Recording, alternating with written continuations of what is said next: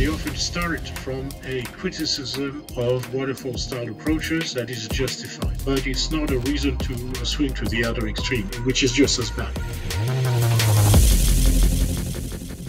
I'd like to start with the ugly of Agile, as you called it. You list these 10 things. And what I did in my book was not to, I think it was one of the first books to take an objective view.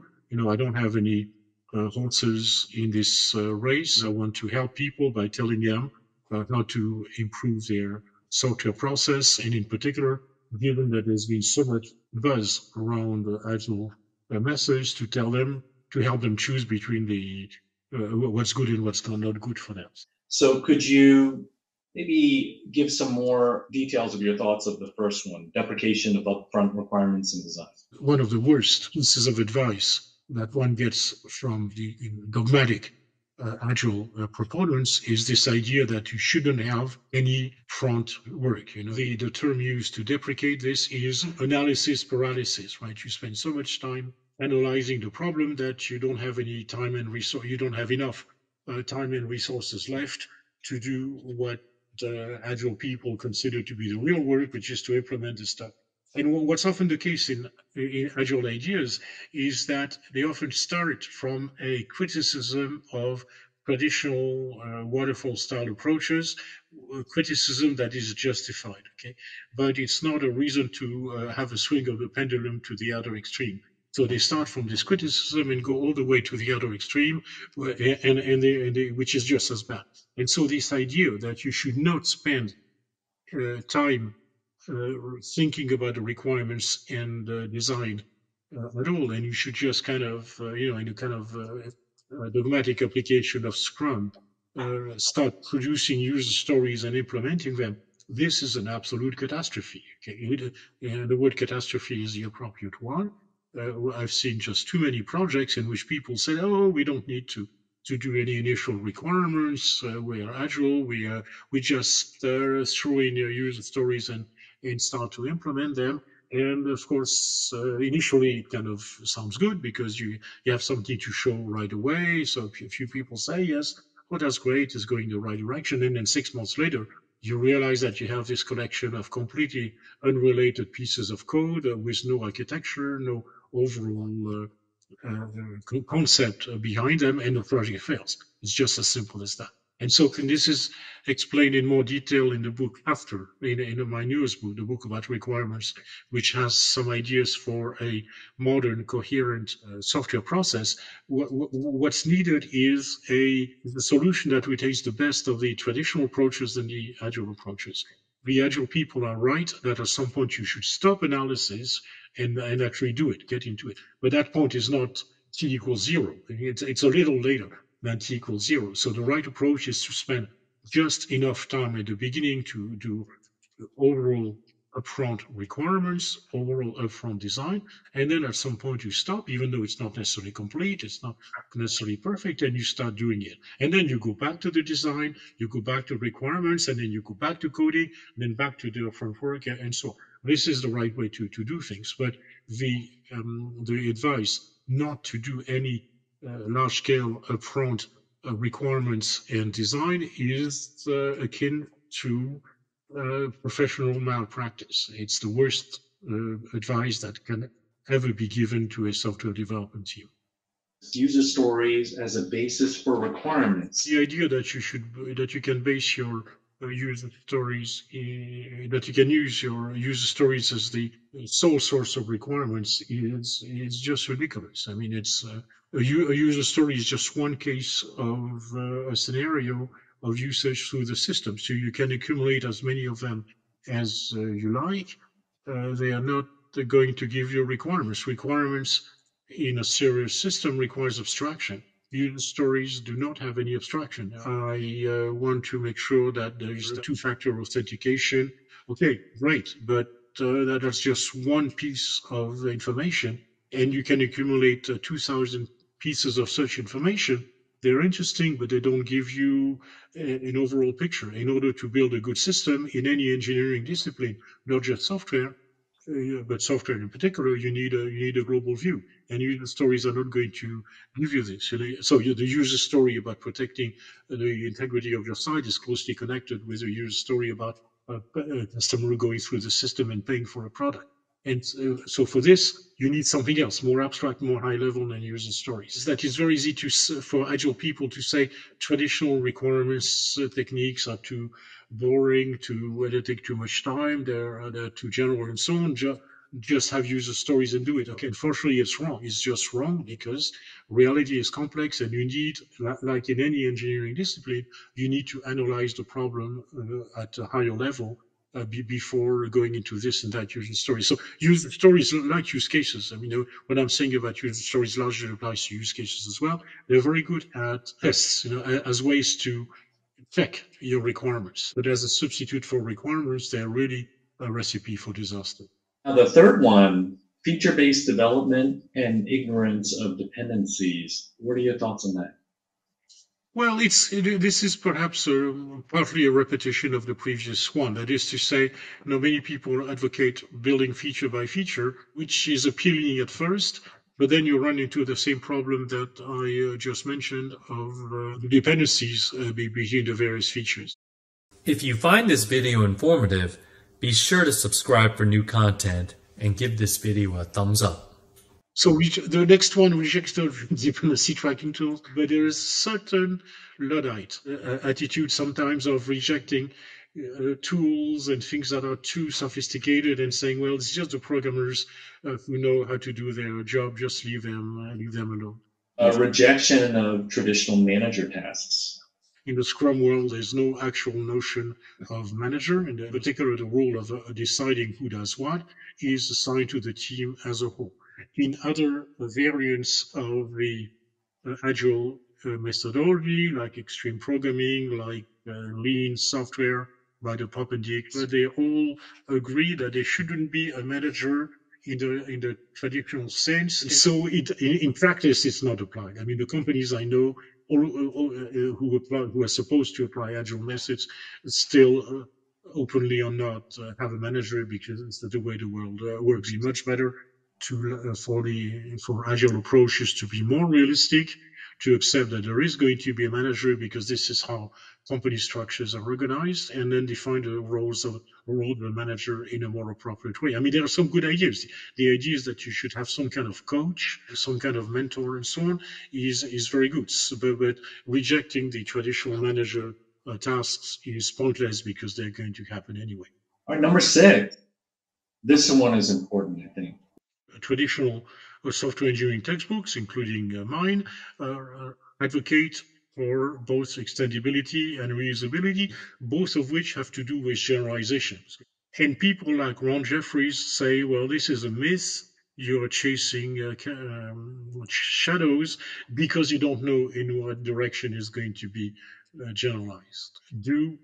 Build a product that you're being asked to build, exactly that, and not an inch more or not. And, as always, in Agile, I mentioned this already, they start from a sometimes valid criticism and they take it too far.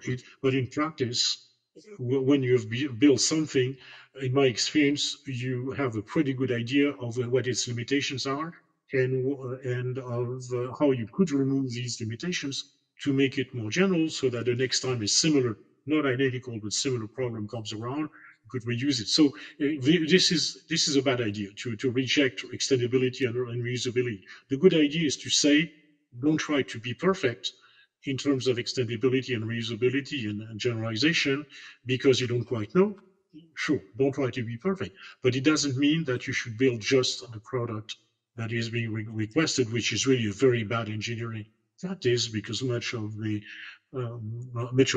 software engineering has to do with indeed producing stuff that is extendable and reusable. Number 7, embedded customer. So the general goal, common to all variants of the Agile approach, to all Agile methods, one common idea they all have is to say that we should put customers at the center. And the stream programming approach already back 20 years ago said the way to do it is to take a member of the customer organization and make him or her a part of the team. It just doesn't work in practice for several reasons. Let me mention a couple. One is that one obvious one is that you get only one customer. Okay? And so that person has his or her pet peeves and preferences, and he's a representative of one of the customer organizations. So you get one viewpoint, and that's not what you want. You want various viewpoints. So that is one obstacle.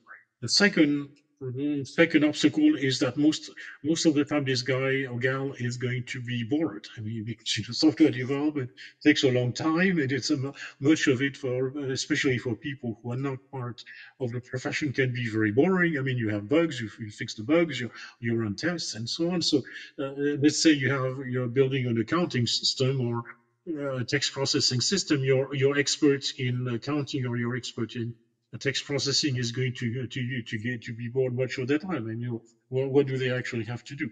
And the third reason, I'll stop at number 3. The third reason why this does not work in practice is that you're not going to get the best person anyway. Because, if you have the best representative of the customer organization, that guy or gal is probably very much in demand because he is an expert. They are an expert in their own field, and the company is not going to give them to you for 6 months or 1 year to be embedded in your team, doing nothing for the company. So whom are they going to give you? They're going to give you someone who maybe has a big mouth, is expressing opinions all the time and getting a lot of attention. They are indispensable to the organization. The organization is never going to yield them to you. So it just doesn't work. I mean, and what has superseded it is the Scrum idea of a product owner. Okay, the idea that you have someone who is the official representative of the customer team, and also, very importantly, able to make decisions and commit the customer company. So this is the modern version of the embedded customer, and it works much better. Yeah, I like that in the beginning. You said it's a seductive concept, and it is. It would be amazing if customers with the requisite skills were willing to spend that kind of time with a vendor. It has not happened one single time in my career. Not once. It never will. Never will. They're too important. They're too busy. But they will judge us based off of whether the software ends up delighting them or not. The next one, coach has a separate role. And in Scrum, which has really, in many respects, taken over the Agile world by essentially integrating some of the best ideas from other Agile approaches, it's the Scrum Master. So this is very dangerous. What I've seen in software development projects is that it's very dangerous to have people who are just advisors and bear no responsibility for the result. And this is always very dangerous because you want people who have responsibility for the final product. In particular, the Scrum Master in Scrum is not supposed to develop any software by himself or herself. And I think this is a really terrible idea because if you're just giving advice, you're not really into it. So my experience of software development is that apart maybe from a manager in a traditional role, anyone who is deeply involved in the software, including a technical manager, and certainly a coach or the equivalent of a Scrum Master, should actually roll up his or her sleeves and build software. If you're not actually building at least some elements of the software, then you're not really qualified to give advice. And even the old idea of going back to the 70s, probably everyone has forgotten this by now, but it was this idea of the chief programmer team by Helen Mills. The chief programmer team was like the general who goes first into battle, right? And he's not just in his operational post 2,000 kilometers from the front line telling people to do this or to do that. He's part of the he's part of the team, and along with everyone else. In my experience, this is a much better approach. Now, the next one, test-driven development. At some level, it's intellectually attractive. Of course, in practice, it doesn't make sense. I mean, who is going to develop software like this? I've not seen people actually use this. Essentially, the original Ken Beck description of TDD, test-driven development, as a software development process methodology is that people don't do TDD as far as I can observe. There is a rule which I think every software project should apply without any exception whatsoever, which is that every piece of functionality in the system, in the software, should have an associated test. Okay? You shouldn't even think about having a piece of functionality that does not have a test associated with it. So this is certainly what we do in our own practice. Of course, it doesn't have.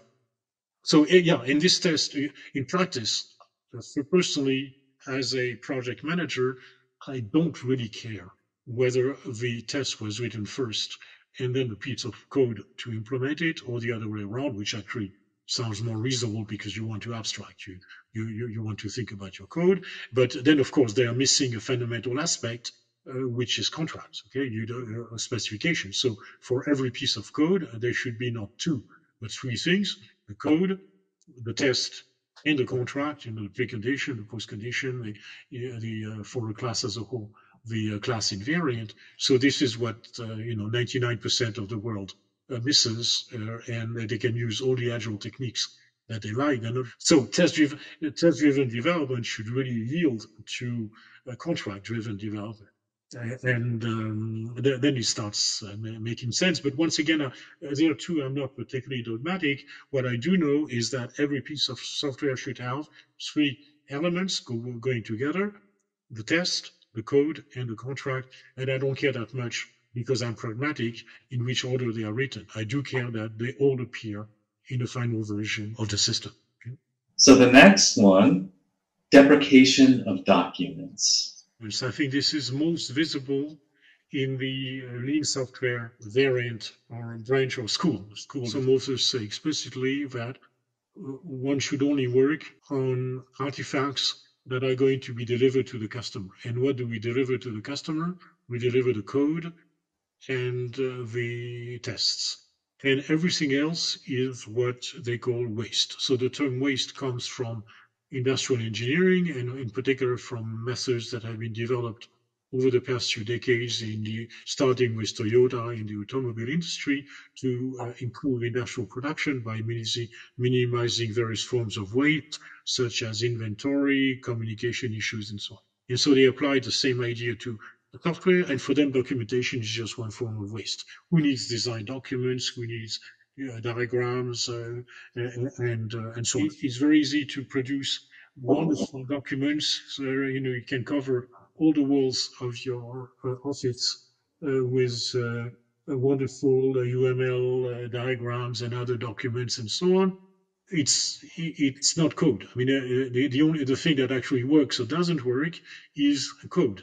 The thing that, if it works, is going to bring money to the company, and if it doesn't work, is going to ruin your career, that's actually code. So all this is true, but it doesn't mean that we should throw away the baby with the bathwater, that we should throw away all the documents. So in any engineering discipline, you need to describe what you're doing, to plan what you're doing, to project and estimate what you're doing, including numerically and quantitatively, and this is just good engineering practice. So it's another example of a valid criticism that is taken too far, with the swing of the pendulum that goes to the other extreme, and that other extreme is not defensible. Dr. Meyer has also shared insightful views on the hype of Agile.